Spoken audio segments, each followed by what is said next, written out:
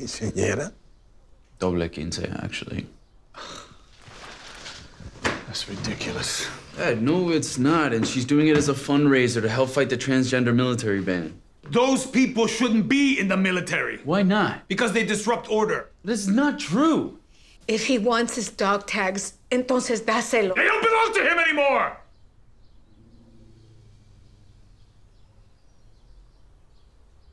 She served her country the same as you did. And Abuelo did.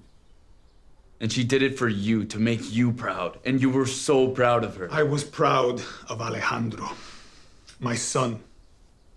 I miss my son.